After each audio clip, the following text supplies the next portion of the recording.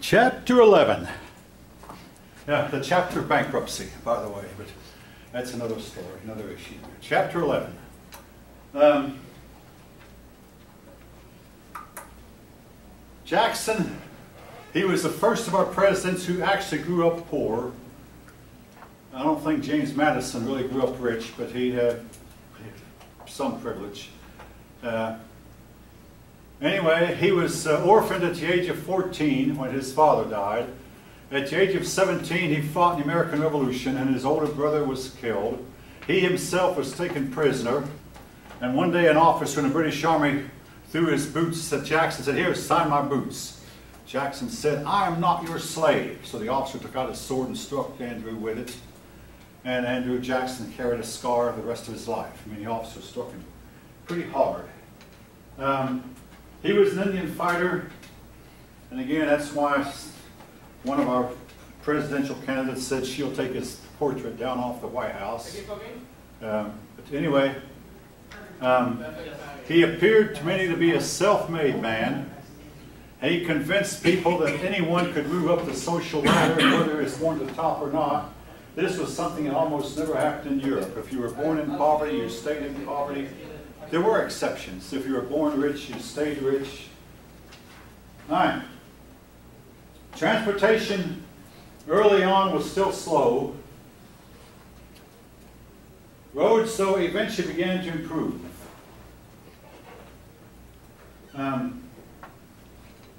As roads improved, travel became cheaper. Now, here is a story about roads. Roads were okay, except when it rained or when the snows melted. And when the snows melted, especially roads could become extremely deep, and a person in some cases could literally knee-deep in mud, or at least ankle-deep in mud if you were lucky. And this made it really difficult to pull wagons over roads. But eventually they learned to put gravel on roads, to put wood on roads, even though the wood would eventually rot. They'd keep putting down planks to make roads out of planks. And gradually they began to pave roads, even though paving roads in those days was expensive. John Quincy Adams, well, the first 5 presidents did not spend any money. President number 6, John Quincy Adams, tried to change that policy on road building. Congress did not cooperate with him, as I've already mentioned. So John Quincy Adams did not see his road building come to pass. In fact, John Quincy Adams, thinking he was doing the right thing, left the presidency very disillusioned and spent his last years in the House of Representatives. Stagecoach travel became commonplace, and as roads got better, got faster. The stagecoach was usually pulled by 4 or 6 horses, sometimes more. And inside the stagecoach you had 2 seats that faced each other. They were made of wood. The driver sat outside, and if it rained or if it snowed or whatever, sleet, the driver got the brunt of it. You might say, well, the horses got the brunt of it too. But most of you have probably never seen a stagecoach. I've only seen very few of them myself. But at one time it was the main way of travel. And it's only been about 130 years ago since stagecoach travel went out of style. Now, to help improve things, in 1807, Robert Fulton made a steamboat. His steamboat was paddled by paddle wheels, not by propellers. Today we know that this is less than efficient. He would have gotten better efficiency out of his steamboat if he had used a propeller, but they did not know how to make propellers in those days. That was to come later. So Robert Fulton's steamboat used big, large paddles, paddle wheels. They called it Fulton's Folly at first. In fact, when Fulton first tried to demonstrate it, it didn't work. The people on the shore pointed toward it and laughed hilariously. They said, "Look at Fulton's Folly."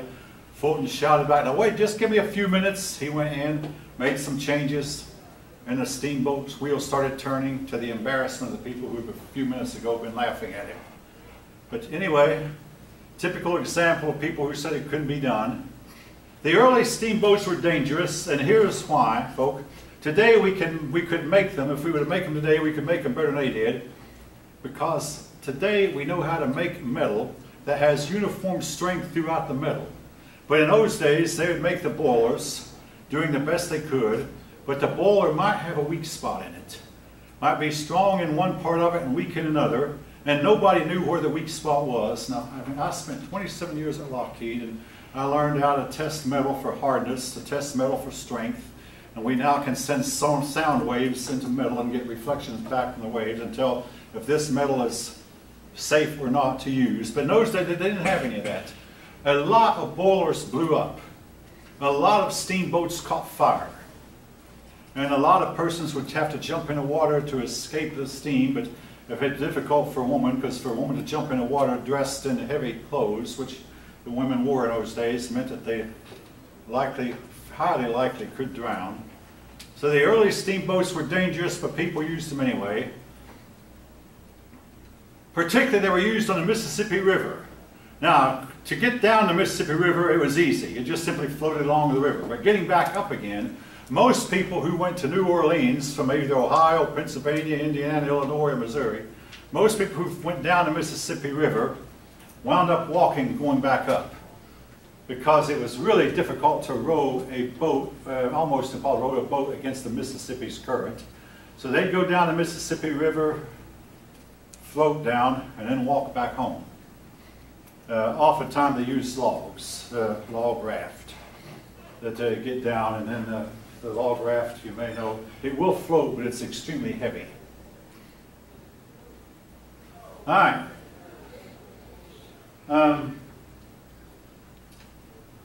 The Supreme Court ruled that no state could grant monopoly on a river that bordered more than one state, and you may know most rivers do. The Ohio River borders several states. The Mississippi River borders several states. So only rivers inside of a state could states grant monopoly. So this was the first time, I believe, in history that the Supreme Court ruled on the subject of monopolies. We are going to have a lot more to say about monopolies when we come to the late 1800s and early 1900s. The government all tried hard to outlaw them. Now,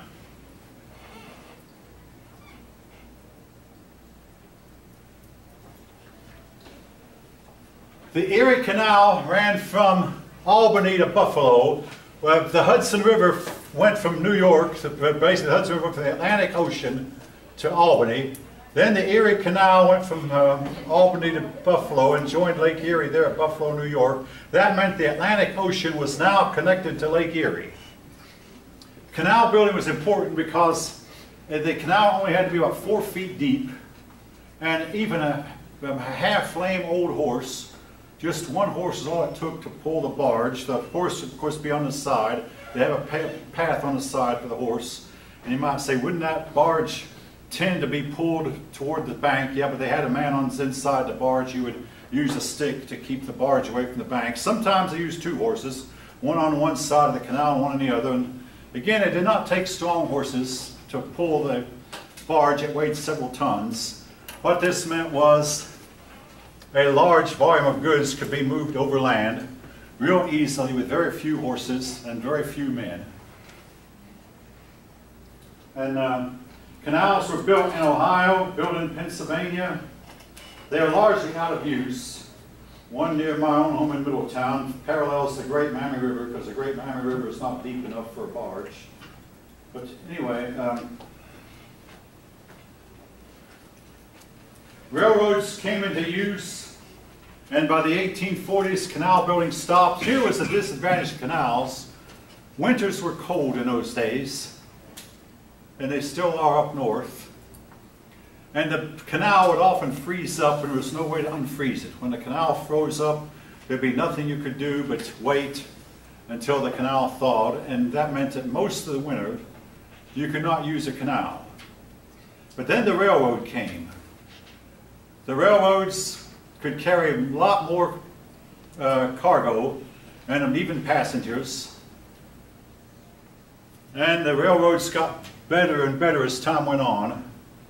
And the rail completely replaced the canal. Now, if you're stopped to the train track, at a train intersection, we don't have very many of them. Most trains now have overpasses or underpasses. If you're stopped, if you see Baltimore and Ohio, you'll think that was the nation's first big railroad. And yeah, it started at Baltimore, ended up in Ohio. Now, the Baltimore and Ohio was the nation's first railroad. In short order, the United States had more rail than all of Europe did, except for maybe Great Britain. And to this day, railroad is the cheapest way to carry the most goods. It's not necessarily the fastest, but I mean, you'll see often rail cars carrying truck beds. Sometimes these truck beds have their wheels still on, but they now have a way to take the wheels off the truck bed and get more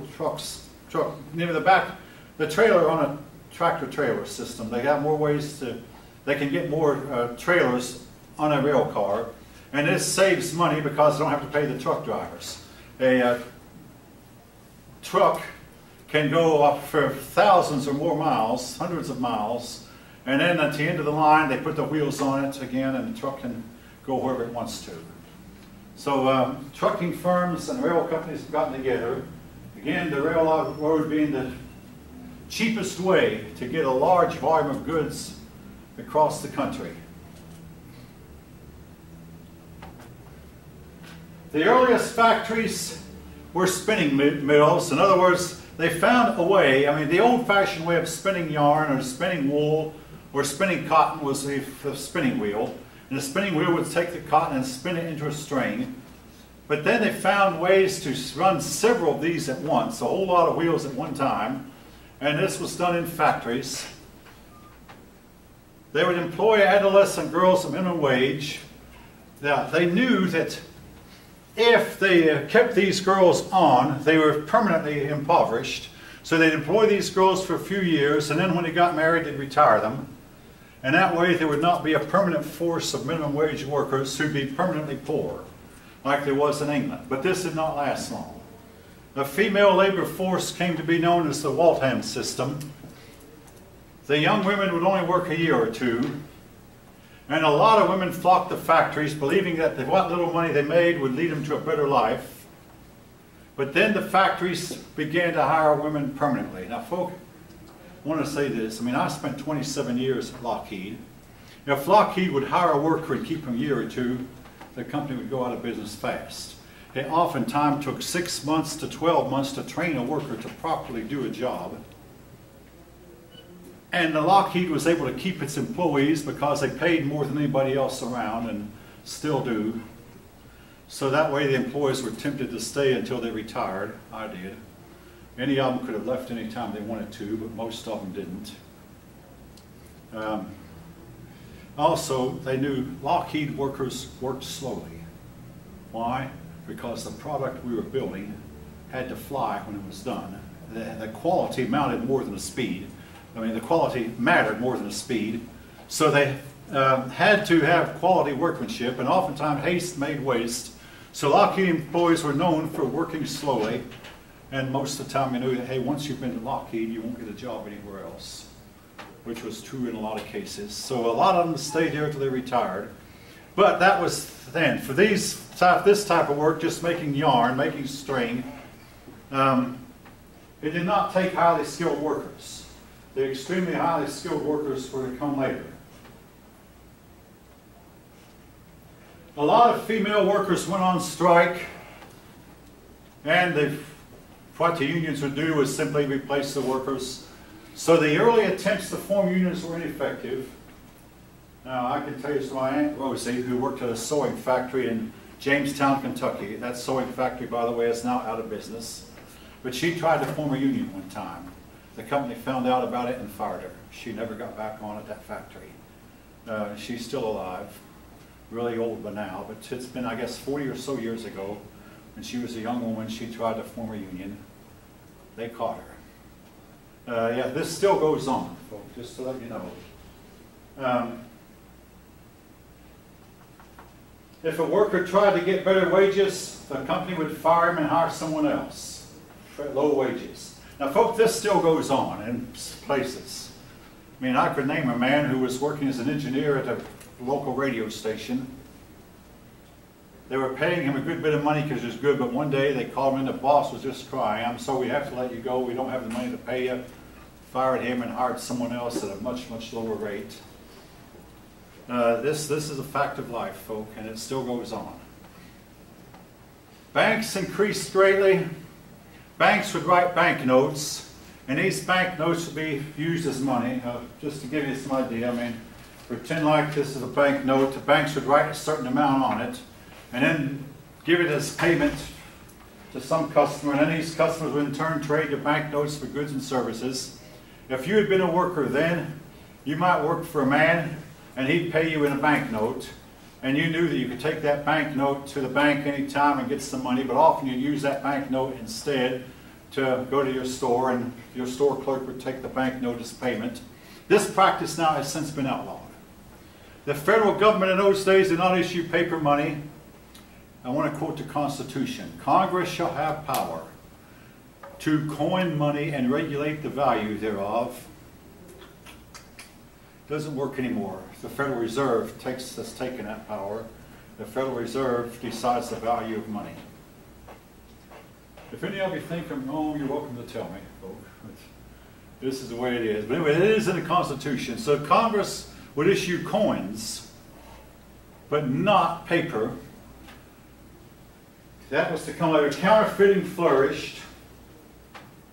Bankers had a lot of control over the economy, and they would decide who would get loans and what interest rates. The poor people would have to pay a higher interest rate than the rich much too often, and the bankers would oftentimes refuse to loan to the poor. This can still go on. I mean, if you try to buy a car, your credit score is out in the open for anybody to look at, unless you've frozen your credit.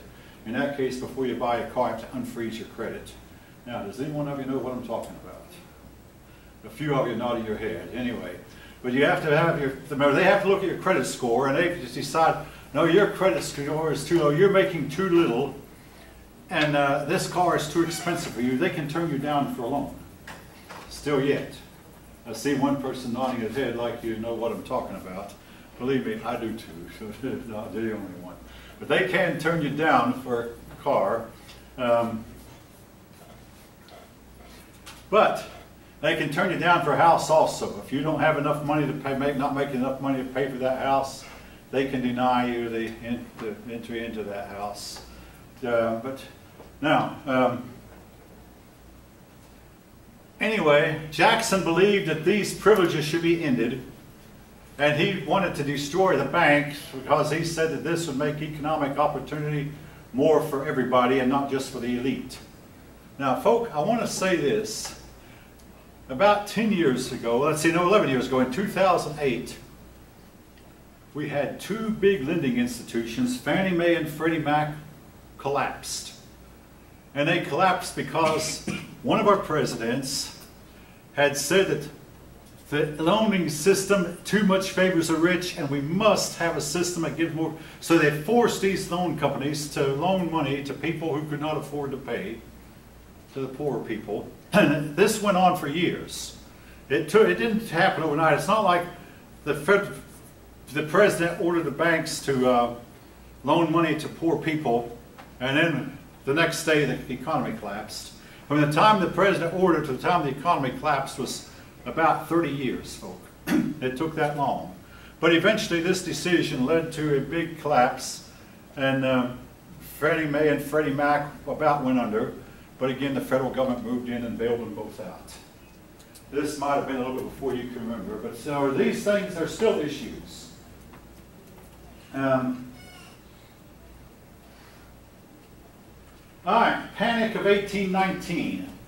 We were to have several more panics. 1837, 57, 77, and 97. Notice those come every 20 years apart. And a lot of economic experts say that the way the human mind works and the way that the economy works, there will be ups and downs. Essentially, though, what happens is the economy will grow for a while, and then people will develop too much confidence in it, and they'll think, hey, it's going to keep on growing forever, and they'll overinvest, and this will bring the economy down. Then it goes back up, and then back down, and back up.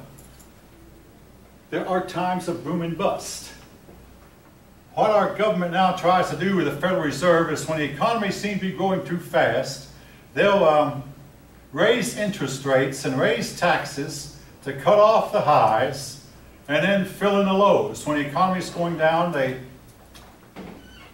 lower taxes and lower interest rates to try to get more money in the economy and cap off the highs, fill in the lows, to keep the economy supposedly more on an even keel and to keep the economy from extremes. Extremes hurt people. Now, this has worked for several years. A lot of people fear that this tampering with the natural processes is one of these days going to lead to the worst depression we have seen in our country's history. I don't mean to scare you, but I mean just stating in fact. This is something that possibly could happen, particularly the last economic downturn, the big one, the one in 2008, the federal government lowered interest rates and did not boost the economy. The federal government cut taxes, it did not boost the economy. What did? They lowered interest rates some more. You might not be aware, but in some places in the world, Japan is one, and some European countries, they've lowered interest rates to the point, folks, where to get the bank to save money, you've got to pay the bank interest instead of the bank paying you interest. So you put $1,000 in a bank and you have to pay about $4 or $5 a year, or maybe even more, just so that that bank will have the privilege of saving your money for you. It's called negative interest. Can the world last that much longer on that? But anyway, now, here's what happened. There was demand when the economy was high. I mean, in 1816, 1817, and 1818, we'd had really good years. And a lot of people then became tempted to invest more. This was happening again in the 1930s, so we've had the worst depression of history. People thought, hey, the stock market always goes up. So they just simply borrowed money to buy stock. And then all of a sudden the market crashed. Well, inflation set in as the people were hoping for high yields. Now, for the word inflation, you don't hear much talk about it right now, but when Jimmy Carter was president, big thing. Inflation is where, all right, we once paid 32 cents a gallon for gas. When I was as young as most of you look like you are. We paid 32 cents a gallon. Today it's up to about 260 or 270, at least here. In some places it's up even more than that. California, I believe, is paying about $3.30 a gallon for gas. And most of Europe is paying $6 and $7 a gallon for gas. Really, really high prices. But anyway, that's inflation. Where the money you have is not worth as much as it once was. Now, when inflation sets in, people on fixed incomes are hurt because their money does not have the buying power it once had. Well, the bubble of speculation grew and grew and grew as the bubble got higher and higher and higher, and one day it burst. And it all happens at once, quite often. The second bank called in its loans. Now, this is something that can't happen today. Well, it can. But let's say if you take out a car loan and you sign an agreement to pay a certain amount a month, as long as you're making that payment, the bank has to leave you alone. If you sign a home mortgage, and as long as you're making a monthly payment on that home mortgage, the bank just can't write you a letter and say, whoops, we've run into economic problems, we have to have the money that you owe us, pay it all up now. Today's banks can't do it. Now, they can do it if you get behind on your payments, and you get so far behind, they can say, hey, pay it all now. But other than that, they can't just decide to call. But anyway, the second bank called in its loans. But when they did that, the state banks did the same thing. All of a sudden, with people having to try to pay the loans, the money they owed to banks, they didn't have money to buy much of anything else. The loans themselves had been used as money. So there was now less money. In Europe also, there was a financial crisis. And folks, this was the first time in the history of the world where you had an economic downturn that affected both sides of the Atlantic. In the years past, one country might be prospering, its neighbor going down, but now the world economy has become so tied together that when one nation goes down, another one goes with it. And this is still the case. Anyway, every American who was tied to the economic system, I'd say who wasn't, some farmers who were self-subsistent, grew all their food and didn't need much money, they were not affected. But a lot of people lost their savings and lost their property. I mean, if you take out a loan to buy a property you don't pay, the bank will come and take it. You take out a loan and to buy a car you don't pay, the bank will repossess that car. They don't like to. It costs them a lot of money and they try to avoid it.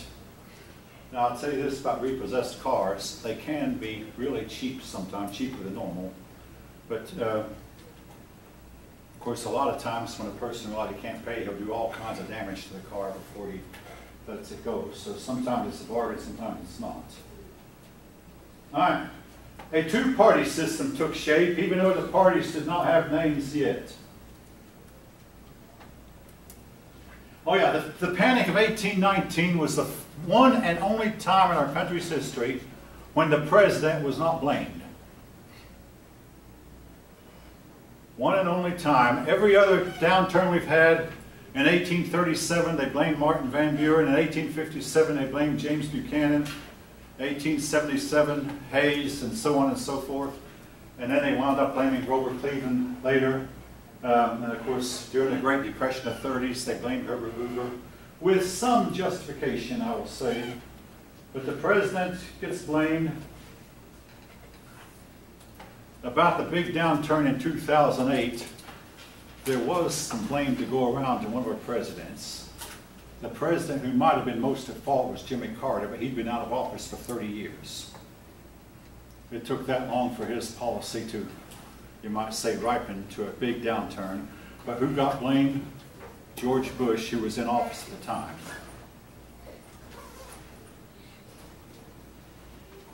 All right. Jackson was the first presidential candidate to have a name, an affectionate name. He's called Old Hickory. If you know anything about wood, hickory is a very strong kind of wood. At one time they made a few baseball bats out of hickory, but it's heavy, so now they make almost all bats out of ash. That's the wooden bats, that is.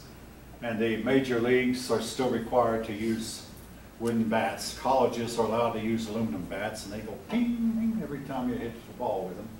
Wooden bats, baseball doesn't want to change because it would change the game too much. They want the game to be played the old way, I guess. But anyway, hickory is a strong kind of wood. One group called itself the Adams Party, the other group called itself the Jackson Party, but at least in name, both groups were Republican.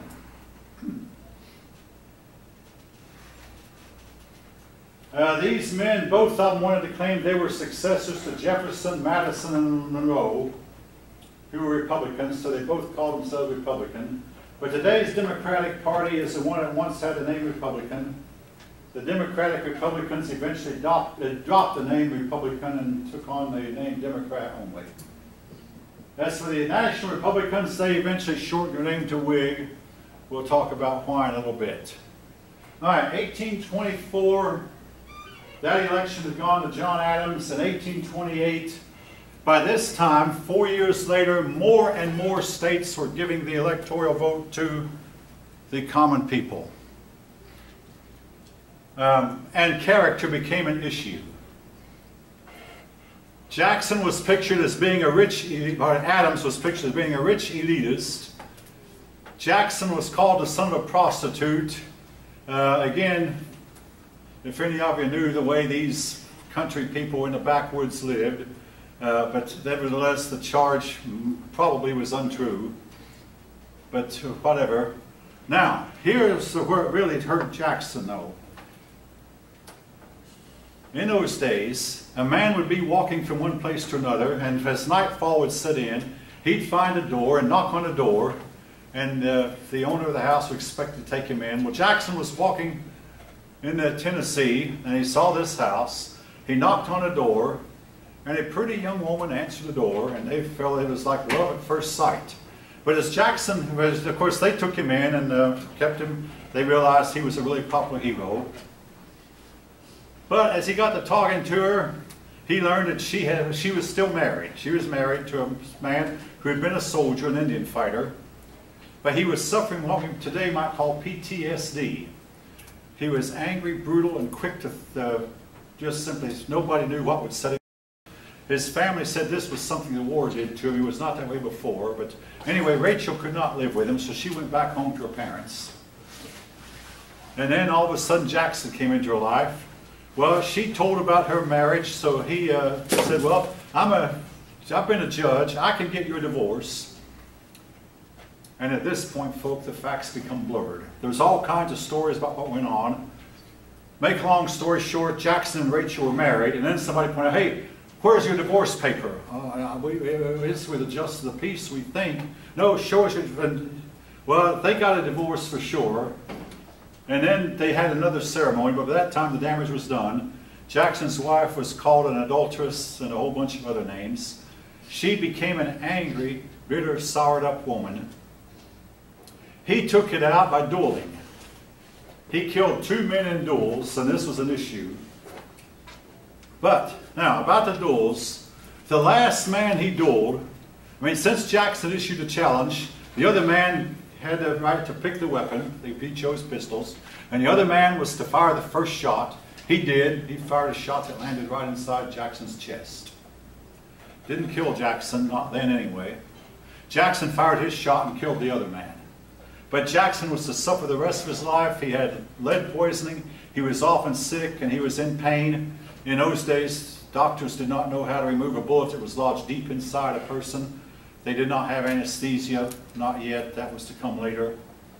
So, anyway, Jackson said, I'm going to the White House with my wife by my side. He almost did. When the election returns were in, Jackson won the election. When his wife heard the news that he'd won the election, she lived a few days and all of a sudden killed over with a heart attack, leaving Jackson a widower. John C. Calhoun was chosen as vice president in the election. He'd run for vice president, so he got to be vice president. At this point, political parties were to become a permanent part of the political landscape. Jackson had said he'd go to the White House steps with his wife by his side. Instead, he climbed the White House steps alone. He went to the White House alone. The other men before him, the other presidents, would appoint men of different persuasions to try to placate all parties. Jackson said, only my men are to be appointed. He was no follower of John Quincy Adams. He appointed a rich man, Martin Van Buren, for Secretary of State, and Van Buren became the next president. When he found out that his official cabinet did not have to do exactly what he wanted, he picked a bunch of unofficial men called the Kitchen Cabinet, made up of his closest supporters. These men he could not pay, but at least they would meet and they would advise him. They would serve as advisors. He used the veto more than all the other presidents combined, before all the 6 presidents before him. Every one of his vetoes was sustained. They did not have the votes in Congress to override him. But what Congress wound up doing, and this is a practice that continues to this day, the bills he vetoed, Congress would attach them to other bills that Jackson had to accept or to run the government. And the president was not given line item veto. Now, President Clinton said, give me line item veto and I'll balance the budget. President Eisenhower wished he had line item veto, where the presidents could veto lines in a bill and keep others. The Supreme Court, though, ruled that this is unconstitutional. So presidents either have to sign the whole bill or sign none of it. Now, Jackson set up what's called the spoils system. That's not in the notes, but essentially he said anybody can run the government, so he would give jobs to persons who had supported him. This was to last until President Garfield was shot a couple of generations later, because the man who shot him said, I supported you, Mr. Garfield, you should give me a job. And most people who assassinate your leaders wind up regretting it. As for Guiteau, the man who assassinated Garfield, he was hung. All right. Now, Jackson and Clay were enemies, political enemies. Clay wanted a road built between two cities in the state of Kentucky. Jackson said, I'm not going to sign to build a road with two cities in the same state. He used that as his excuse. He upset Clay, but again, Clay could do nothing about it until Jackson got out of office. There wasn't enough votes to override Jackson's veto. Now, Jackson at one point challenged Henry Clay to a duel. Henry Clay said, I don't believe in that. I'm not going to, and if I'm not going to do it. This encouraged other men from then on to simply say no to the idea of dueling until today it's considered foolish to issue a challenge.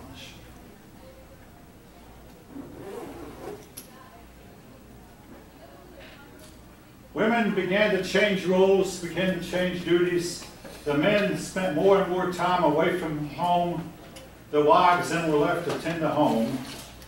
The man's work seemed more disconnected, particularly as men began to get out and work at factories or work for other people doing other stuff besides farming. Men would work for the money while women worked inside the home, and both gained from this arrangement. Okay. Everybody then, let's see, before I leave, let me write something down so I know where to start next time.